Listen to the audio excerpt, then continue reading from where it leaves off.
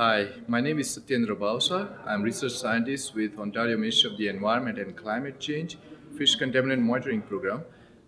My program has been monitoring contaminants in fish from Ontario water bodies for the last 40 plus years, and the monitoring data are used to advise people on what is safe to consume from Ontario water bodies. The book that is published every other year called Guide to Eating Ontario Fish has advisories for more than 2,300 locations across the province, and it includes Canadian waters of the Great Lakes as well. The guide also provides you advice on how to reduce your exposure to contaminants by properly preparing and cooking this fish. You can find a copy at a retail outlet like Canadian Tire, Walmart, or also you can pick up a copy from a government office or health unit. They are also distributed through Ontario Parks.